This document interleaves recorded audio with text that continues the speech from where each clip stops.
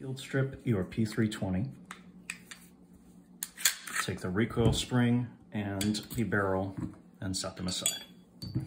You need this in order to see whether the striker actually comes back out.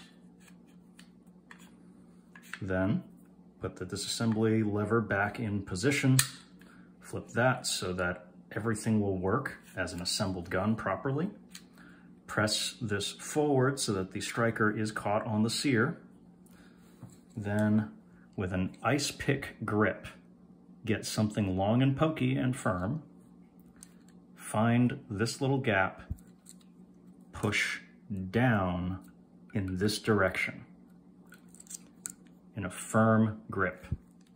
One swift, harsh motion, like that.